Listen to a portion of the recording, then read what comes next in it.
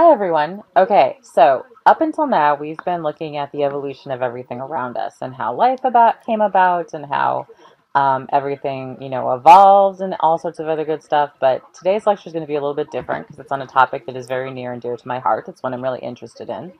And today we're going to talk about the evolutionary impact of humans and how we've altered everything around us in our environment. So the impact we've had on our environment and everything around us has actually drastically changed over time. So if you think about evolutionary history, we all started out as scavengers and then eventually hunters and gatherers, okay? And when we were hunters and gatherers, we didn't have a huge impact on the environment. We did have some, but not as much as would happen later on. So we'll come back to the exact impacts of this type of a lifestyle, but just realize that our footprint at this point on the environment was relatively kind of low-ish. As a society, eventually we would shift from hunters and gatherers to agriculture. And to be honest, this is what allows for our way of life that we know and love today. Being able to grow enough food to have a surplus is what allows us to live in large cities and all sorts of other stuff. And once we did shift to agriculture, our impact on the environment definitely stepped up quite a bit because we started to change our environment all around us to better suit what we wanted. Then would come the Industrial Revolution. So think back in history, okay, your history classes that you guys thought you would never have to think about again. I always say learn from history and definitely learn your history. Those who don't, what is it? Those who don't learn it are doomed to repeat it. Learn our history, okay? So once the Industrial Revolution hit, this of course is when our way of life shifted and we started relying on machines and we started relying on mass production and people started to move to cities.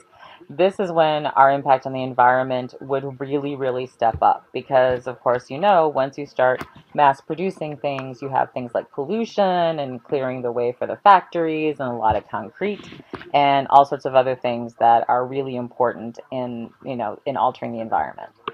So we also know that humans have evolved and changed over time. Okay, now don't panic when you see this particular figure.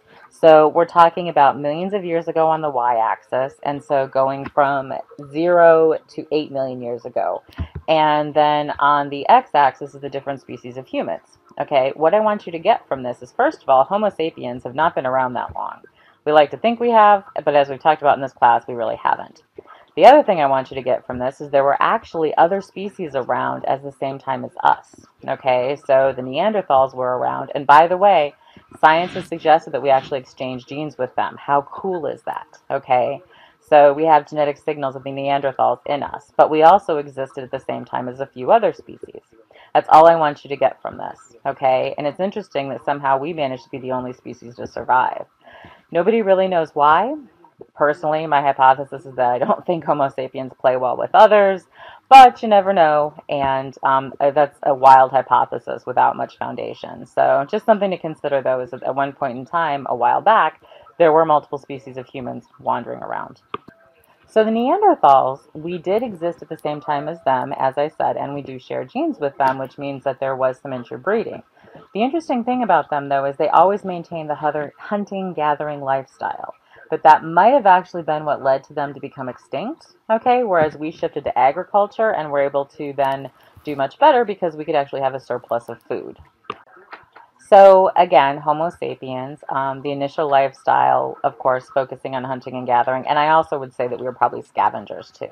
So, no point in tossing away a perfectly good dinner if you happen to come across one that's already deceased. So, again, hunting and gathering. But in the next slide, we're going to talk about why we shifted away from hunting and gathering, because there were a lot of good things about that lifestyle, but also a whole lot of bad things about it as well. So think to yourself for a minute. You can even pause the lecture here if you want. What would be some good things about hunting and gathering, and what would be some bad things about that lifestyle? So let's talk about the lifestyle of hunting and gathering. So when you're a hunter and gatherer, you're either fully or semi-nomadic. Okay, that means you're constantly moving around. Now, what does this mean? Well, this means that you basically take everything you have with you at all times. Now, I don't know about all of you, but over time, I've accumulated way too much stuff. Maybe this is because I'm old. But I could not imagine this lifestyle where you have to constantly carry everything with you. Because of that, you're basically going to live in small communities, okay? Because everybody has to shift as a unit. Also, low population densities. Like it or not, you can't have too many children at one time because if you do, you're not going to be able to pick them up and carry them with you. Okay. On the plus side, no political officials. Yay. That one's got my vote. Okay. Also, little wealth differentiation because everybody's got to work together. You're basically specialized only by age and gender. Okay, and like it or not, the labor was generally divided with women gathering wild plants and men tend to fish and almost always do the hunting because from a physical perspective, you had to be really stealthy at that because there were some serious consequences if you didn't do it right. Now, with this lifestyle, they would have to migrate often because they would have to follow the food. So you're mainly nomadic because you have to take your family with you. For that reason, you tend to have a low number of children. So one child, maybe two at the max, because you have to pack them up and take them with you. Also, initially, they relied on more simple tools for hunting and fishing, okay? And then they also tended to be focused on survival. So there's no art, there's no time for anything extra. You're just trying to find your food and survive. Over time, our technology, even as hunters and gatherers, would develop. So we started to use more sophisticated tools, and our hunting skills developed, and we became more efficient. One of the most important factors that came about, at least according to anthropology, were the Clovis spears. And once we had the Clovis spears, we became a much more effective hunters. And in fact, this might have actually caused a lot of mammal extinctions, okay, especially the large mammals, because we became much better at hunting them. And as we're going to see later on, this probably, wherever humans went, we tended to have extinction events too. So we moved across lands and environments, and this is also when we really started to spread out across the earth and had a lot of migrations out of Africa. By the way, everybody came from Africa. Okay, so all of the humans, Homo sapiens, we all came from Africa. It was just a matter of what wave and what time and that type of thing. It's interesting. We all have a pretty cool history. So what's interesting and sort of sad, but from a science perspective interesting, is as humans moved around, unfortunately we started to take out a lot of the large mammals. At least that's the hypothesis. For example, we had woolly mammoths in North America, we had giant sloths in North America, we had big cats in North America, big birds, and wherever humans went, unfortunately, extinctions followed, as we will show in the next figure. So what I like about this figure is the fact that it shows, first off, where humans were and when. So as I said, we all came from Africa, and if you look at Africa, 130 to 170,000 years ago.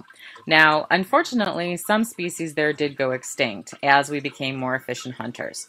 Then what would happen is we would move out. Okay, so we would hit certain areas like Europe between 40 and 50,000. We would hit areas like India and beyond 60 to 70,000. And what I want you to get from this is they're showing in this slide what mammals went extinct, which happens to be approximately when humans got there, by the way. But also the fact that North America was colonized last. Hint, hint, North America colonized last. Okay, and it happened over the Bering Land Bridge when we were at the height of a glacial period. And so horses in North America also went extinct. Remember, I told you that in the very beginning of the class. Isn't it great when everything ties together that humans overhunted horses? Okay, and so the ones that we have today in North America were brought over from the conquistadors. But then eventually humans in general would make their way to South America too. But it was one of the last areas to be colonized because we were slow to get there. So you don't have to memorize this. Okay, do know that we used mitochondrial DNA to show the human migration patterns. When you sample humans today and you look at the mitochondria, it kind of says where our history is. And then also just have an idea of what animals went extinct. Okay, again, you don't have to remember that many details, but it's kind of fascinating from a scientific perspective. Kind of sad too. So again, we've said it before that the horses in North America initially went extinct. They looked a little bit different than the horses we know and love today. So the picture on the left is a depiction of horses based on the fossil record, what North American horses look like. And then the picture on the right are those that are descendants of the conquistadors' horses that came over from Spain. And there's definitely some subtle differences. You can also figure, though, that the niche of horses in general existed. Okay, and so it's easy to see why the horses, when they were brought over by the conquistadors, that they would do so well, because unfortunately we had hunted all of the wild horses, but grass was still there and their niche was still there, and it was perfect for them to just come in and flourish and do really well. So this is just a slide to remind you that the Spanish conquistadors were the ones who brought the horses over. And yeah, that's why we have the horses today over here. Now, the hypothesis that where humans went, eventually there was too much hunting and we caused many species to go extinct is called the overkill hypothesis, okay?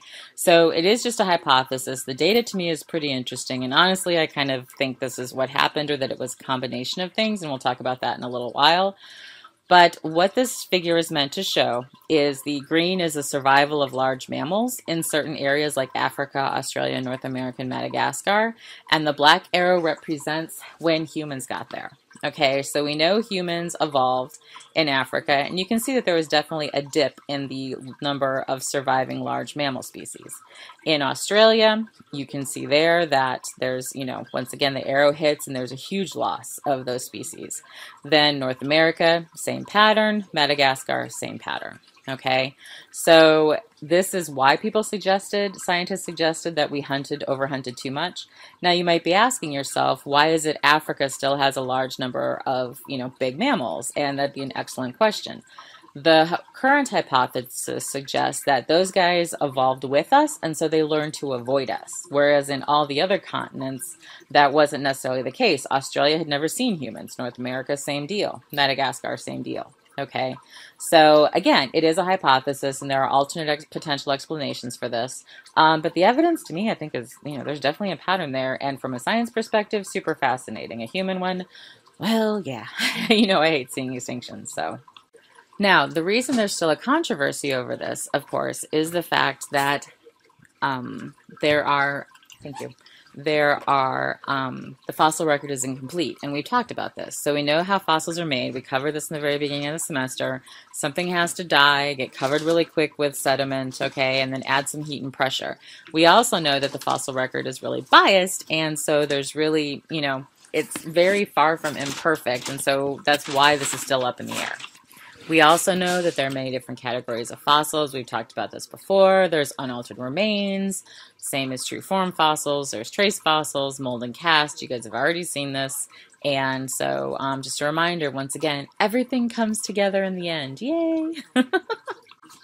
We also know that there are many issues with the fossil record. So most fossils haven't been found. The animal plant groups are not equally represented. You know this. Many fossils get destroyed. Okay, so because everything is so far from perfect, this is why that, there's such a controversy over what caused the extinction of so many large mammal species. So you might be asking yourself, what would you need with regards to evidence to solve this controversy? And I would say, aha, that is an excellent question. So basically you would need to find a lot of bone fragments, okay, or bone fossils, where you saw evidence that there was, they were hunted. So, bone chipping, clovis spears, all that type of thing.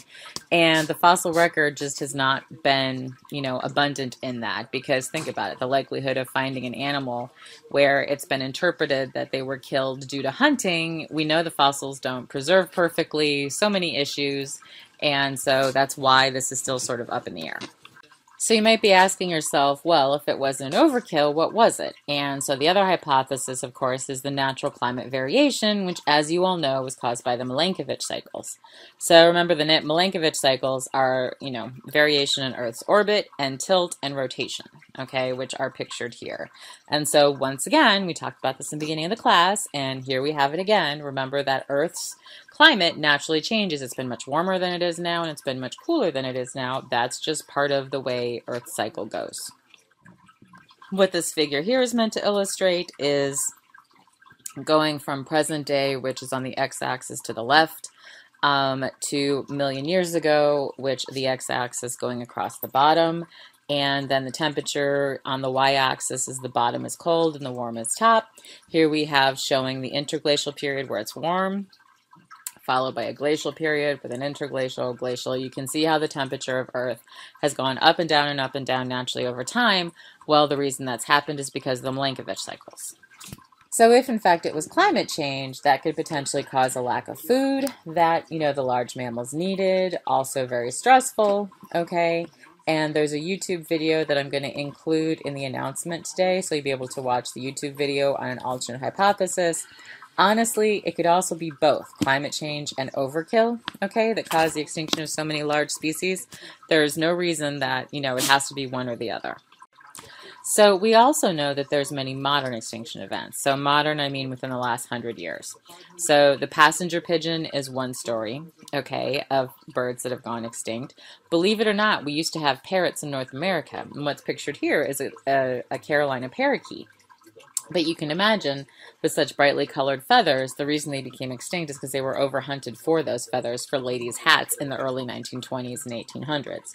So we also know, of course, the West African black rhinos are down to dangerous levels if there's any even still alive. I think there was one or two, last I checked. But also the quaggas, which are pictured above, they kind of look like a cross between a zebra and a horse. But they were their own distinct species at one time, and again, they did go extinct with humans being around. So the good news, though, is that nature seems to be evolving in response to pressures from humans. And maybe that will be one of the things that helps a lot of these species hang around. My favorite example is the elephants. Now, I absolutely love elephants. My husband says it's because they're large grazers, and I can identify with them because they eat all day. Yeah, he's not wrong, okay? But elephants are a great example. So initially, most elephants are born with tusks because that's what attracts mates. However, there are a small fraction of elephants that are born without tusks. Those are the tuskless. Initially, 100 years ago, the percentage of tuskless elephants was really low, like 3%, 4%, 5%, something like that. But in this day and age, the percent of tuskless elephants being born is around 12 to 15%, which is a huge jump. And of course, those without tusks are not hunted, so they seem to be doing fine. So yay, go nature. Bighorn sheep, pictured to the right, are also very often hunted for their large horns. Well, on average now, they're being born with much smaller horns because they tend to be doing better. Fish on the bottom right. Many species of fish, which unfortunately have been overfished, humans tend to fish for the large ones, and it used to be that certain species had to be a large size to reproduce. Well, now they're starting to be able to reproduce at smaller sizes due to evolutionary pressure, which is a great thing because then they can reproduce before they get caught. So, whereas before they would get caught and not be able to reproduce. So that's a good thing. And last but not least, certain bird species, cliff swallows, for example, have actually adapted to and now can live under bridges, and they're learning, believe it or not, to avoid cars. So nature seems to find a way, which is a wonderful thing.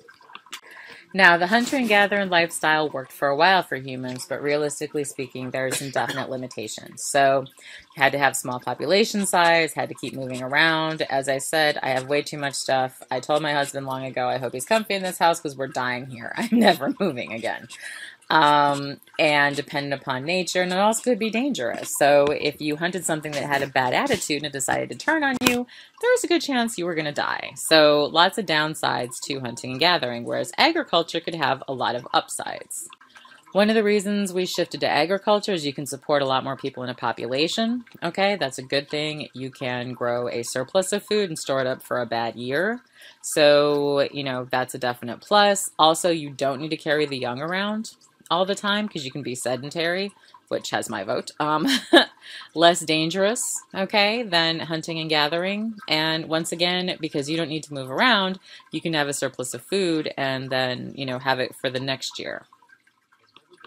Now, it's not as if all of a sudden humans flipped a switch, okay, and then went from hunting and gathering to agriculture. And what's interesting about that is it actually seems that there was trading back and forth between hunters and gatherers and people who were agriculture. And they would actually trade domestic pigs and so forth. So that part's pretty cool. And that's what the genetic data seems to find as shown here. And if you guys want to look up that study, you can just look up the author and read on it. It's pretty interesting. You can imagine, though, that this would have a lot of impacts on agriculture as we started to shift to, from the hunting and gathering to agriculture. So first off, you're going to eliminate species in the area that you're going to use to farm. Okay, so a lot of native plants are going to get considered weeds, so they're going to be tossed aside. They're not going to be welcome there. They're considered weeds today. All right, some species of animals that depend on those plants, greater prairie chicken is one example, they're going to get pushed out, okay, and then the land is altered drastically. The best example I can think of is the prairie, because I'm initially from Illinois that used to be the prairie state. It still is known as that, but most of our prairie is actually long gone. So drainage tiles are used to drain the actual wetlands and so forth. And they're not tiles in the sense of flat tiles the way we think of them. They're basically clay tubes with holes in them that you put under the ground, and then the water drains to them, and then the water is carried from the fields to the creeks nearby, and the creeks to the rivers, and so forth. So, but what that does is prairies used to be super wet, but once they've been drained, the plant composition changes, and then that can be used for farmland.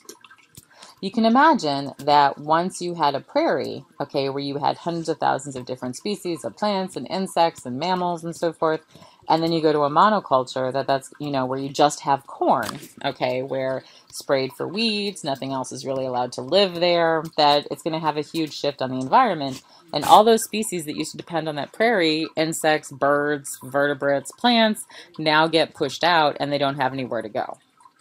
One of my favorite examples of birds that I'm hoping will eventually come back are the greater prairie chicken. So what you see here, the light pink, used to be the extent of the prairie many, many years ago. Then there's the lighter purple. Then there is the middle purple, which is the extent of the prairie before humans moved in, just before. Now the dark purple, that's the current distribution of the prairie. Now if you look at Illinois, right smack in the middle, it used to be covered in prairie. Okay, and in this day and age, it's all the way down to just that little tiny specks, which is hardly any. So greater prairie chickens that used to be found all over are not found any longer. Now, what I'm going to try and find for a video for you, because these guys have the cutest mating dance ever. They do what's called lekking, where they will stand, or booming, where they will stand on some sort of stump, and then they'll stomp their little feet, and it's super cute.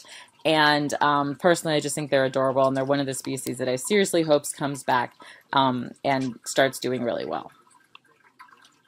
As we started growing all these crops and we started to cultivate them, we selected for a lot of traits that we preferred. One example, of course, is corn. So corn that we know and love today, maize that we know and love today, came initially from a plant called teosinte, which is shown on the right here. Okay, and so if you look at the teosinte versus the maize, which is the corn today, you can see there's a big difference between the two. So teosinte has a whole bunch of branches, corn does not. The ears on corn are much bigger than teosinte. In fact, if you look at the inset on the upper right, you can see the teosinte is on the right and corn's on the left. So we drastically altered this through the process of artificial selection. And so this is completely driven by us. So the reason we know this is that teosinte still exists in its regular form. I think it's still found naturally in Mexico and a few other places, which from a science perspective is really cool. Whether you know it or not, kale, kohlrabi, cabbage, cauliflower, broccoli, all of these plants and Brussels sprouts are actually related, and they all came from a plant that was called wild mustard, okay, due to selection, artificial selection by humans. So we selected for flowers to clusters, that's what produced the cauliflower. We selected for large leaves, that's what produced the kale, a bigger stem, that produced kohlrabi. So all of these, plants tend to be grouped in your grocery store, and the reason they tend to be grouped together is because of the fact they're all related, so that's kind of why they're there. Strawberries have been incredibly altered by humans, and so initially they were written about by the Romans, and even Darwin wrote about them. They were very small but very flavorful. The strawberries that we know and love today in grocery stores are actually a hybrid of two different species. One of them came from Chile, another one I think from France, if I remember correctly, and what we selected for was durability, was size, and color. So they're probably not as tasty as they used to be back in the day, but now you can actually ship them in grocery stores from one area to the next, or ship them to grocery stores, and that was actually a big deal, whereas before you couldn't actually do that. So from a science perspective, really interesting. Technically fruits to be drastically altered by humans are tomatoes. Now tomatoes, the plants used to look like the one in the upper right, okay, which is very different than ones we have today. So tomatoes, you can imagine, the ones that are seen in the grocery stores, they were selected for traits for durability as one of them, size was another, and color. And you can really compare this and get an idea of what they used to look like when you consider the heirloom tomatoes. Now, I like to garden, even though I'm not that good at it. I do enjoy it. I will tell you, I've tried growing heirloom tomatoes, and I am terrible at it. And I swear I just stink at that. So the heirloom varieties tend to be very sensitive. I totally understand why they've been altered, because the normal ones I can grow and they do just fine. Okay, so, but the heirloom varieties have a lot different color, they have a lot different sizes, a lot different tastes, and so forth. Whereas the ones that are in the grocery stores tend to be more standard. Well, that's all selection completely driven by humans. So the next time you guys go to the store, check out the heirloom varieties and then check out the regular tomatoes and see how they differ. And you can definitely see a difference. Another thing to note is that tomatoes are very, very highly genetically diverse in the wild ones. So there's a lot more traits humans could potentially select for with regards to tomatoes, which is pretty awesome. Now, there are some negative sides to domestication, whether we realize it or not. And the perfect example I can think of this comes with the Irish potato famine. So I don't know about all of you have Irish descent. I don't actually. My people were German. And Scandinavian, at least as my father would tell me. But those of you that have Irish descent might have come on over here, had ancestors come over here because of the Irish potato famine. So the way that happened is potatoes were a large staple for the Irish people back in the day. But unfortunately, a fungus came through. Okay, now potatoes, the potatoes that were used by Ireland all tend to be genetically uniform back then because they were reliable, they produced a lot of food, and everybody was happy. Well, because they were so genetically uniform, that was a problem because then a virus would come through, and what started to happen is it would rot the potatoes before they could be pulled out of the ground. Once that started to happen, millions of people starved to death, which was a negative thing, and that's why many of the Irish, those with Irish ancestry, might have come over to the U.S. and spread out to other areas in search of food so they could survive. So check out your family history if you have any Irish descent. It's kind of interesting to know if your family came over for that particular reason. Another really awesome example of artificial selection, and I say this as I'm sitting here rubbing a dog's belly who's sitting on my lap right now, is the transition of wolves to the breeding for dogs. Okay, so this to me is actually pretty interesting. The reason, as far as why dogs initially started to hang out with humans, there's a couple different hypotheses. One was that they started to invade our trash, and then we just let them associate with us, and then in return they would warn us if there were any big scary predators around. Other cultures suggest that maybe we started to domesticate them and like having company around, and then we started to use them for hunting skills, okay? So a lot of the first dog breeds that came about, which in Europe, North America, as you can see here, a lot of those were the working dogs, okay? So the hunting dogs, those that helped people with hunting or doing other jobs or killing rodents or something like that. And it was only relatively recently that that second wave of selection came about, which is illustrated at the bottom of this slide, where we started to have the toy and the frou-frou breeds. And I can say this because I own 3 frou-frou breed dogs. So they are very noisy and very lazy, and that's okay. But they're not really bred for anything working. They were bred more for to keep humans company. So they were bred for companionship and loyalty and that type of thing. So there were 2 main waves of breeding dogs back in the day. At least it's been suggested according to the data. So interestingly, there are 350 dog breeds today. By the way, these are all caused by humans, all right? So many of them through artificial selection. Many of them were used to perform tasks like hunting or killing rodents or something like that. Most of them have been bred over the last 200 years. A genetic analysis suggests that there's 40 different genetic regions of the genome that we've selected for traits. We've selected for morphological traits like body size and coat color. Here you can see a Great Dane versus a Chihuahua. Once again, that's all done by humans. Now, as these traits were selected for physically, we also selected for certain behavioral traits. For example, we wanted them to be tame. If they were too wild, we didn't want them to be aggressive towards us. We also wanted them to be sensitive to human behavior. I don't know if any of you have dogs for pets or, with your family or anything like that, but I swear my dogs have a large vocabulary and they know what I'm going to do half the time before I do. They also were bred for a desire to please, okay? So they would... My husband's chiming in. Our dogs are a little spoiled, so they may not always have a desire to please humans. Ours, a little questionable, but a lot of them, by large, were bred for a desire to please humans, and that's why they tend to be so in tune with us. Whereas wolves, by the way, not so much, because they weren't bred for that, and they weren't selected for, which is actually quite interesting. Now, as we've analyzed dogs genetically, we've analyzed their genome all different ways, including not just the genetic pattern, but gene expression, okay? Gene expression is measured by what's called a heat map, and this is a heat map.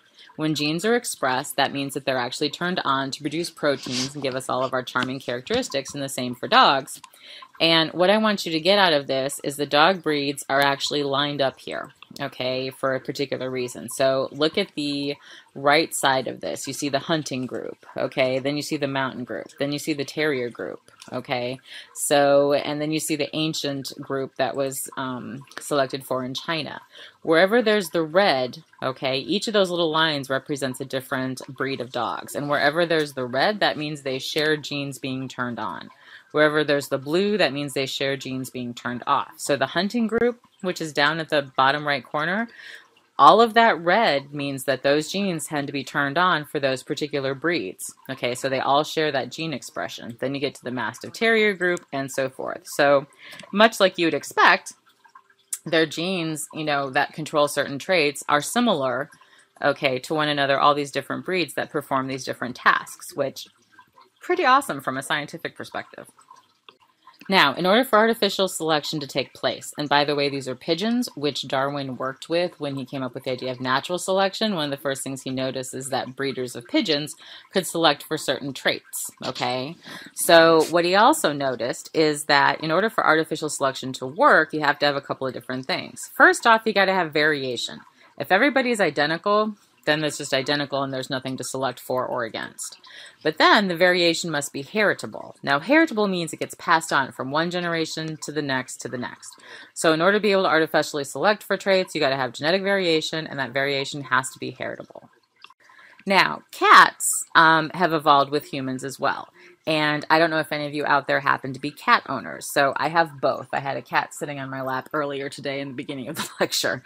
However, cat evolution is very different than dog evolution. So cats started to hang around humans right about the time we switched to agriculture. Okay, and the reason we wanted them to stay around is that the rodents tend to find our stores of grain, and then the cats would eat the rodents and keep the rodents out of our food. Okay, so it was sort of a mutualistic relationship. However, we didn't breed them to necessarily pay attention to human behavior or pick up on our cues or necessarily be tame. So if you guys have ever had cats for pets and dogs for pets, you'll notice that they can be very, very different. Cats can be very independent. They don't necessarily haven't selected for certain traits for them the way we have with dogs. However, only recently are we starting to select for traits, you know, physical traits in cats the way we do for dogs, but that's why some of them only came about recently. Ancient Egyptians revered cats because they were great at keeping the mice away, which would then keep disease away. You know, and different cultures have different beliefs. However, you know, there's this old saying that if you die, a cat will eat you and a dog will mourn you. Not really surprised, you know, that might be the truth. Cats are a little bit more independent, but again, that's because they were bred for that. So there's a reason. So you might be asking yourself, where did all this domestication first happen and where did it take place? Well, my response to that is an excellent question. Initially it happened in what was called the Fertile Crescent. Okay, and if you look at this map here, I can kind of show you where the Fertile Crescent happens to be on a world map. And from a practical perspective, what does it mean to be domesticated? Well, that means that you have to have genes that better suit humans, okay? And this happened to be, you know, early in the areas when we shifted to agriculture, which again is in the Fertile Crescent. And there's a lot of fossil evidence to suggest where that's a lot of our domesticated species first appeared, which is pretty cool. So you might be asking yourself, again, what does it mean to be domesticated? Well, think of all the species we've domesticated. They had to, in some way or another, be genetically altered to benefit man. Okay, cows we selected for docile and meat quality. Chickens, the same. When it came to grains, we selected to make sure that the grains would shatter simultaneously so we could harvest them and have, you know, a good crop and so forth. So in order to be domestic, that means you have to be genetically altered in some way to better suit humans. So you guys might be asking yourself, why weren't certain other animal species domesticated? And I would say, aha, excellent question. Well, there's a variety of reasons. First off, we know that horses are definitely domesticated, but why not zebras? Well, if you've ever worked with zebras, if you talk to someone who has, apparently they have a rather nasty disposition. And those of them that work with them in zoos say that they will actually bite you and not want to let go of you until you're dead. Okay, so that's a reason not to domesticate those guys. Initially, as well, there are reindeer which are domesticated, but elk are not. Well, the reason is because that reindeer are relatively easy to tame. Elk have an instinct when they panic to potentially bolt, okay? And unfortunately, they will hurt themselves sometimes if you're trying to enclose them. And so elk just don't work out to be domesticated. You might also be asking, why is it we have domesticated almonds, but not necessarily oaks and acorns? Because next time you guys walk on campus, someday we'll get to do so again, there are so many acorn oak trees around with tons of acorns. Well, it turns out that acorns have a lot of toxins or tannins in them that are produced by the oak trees.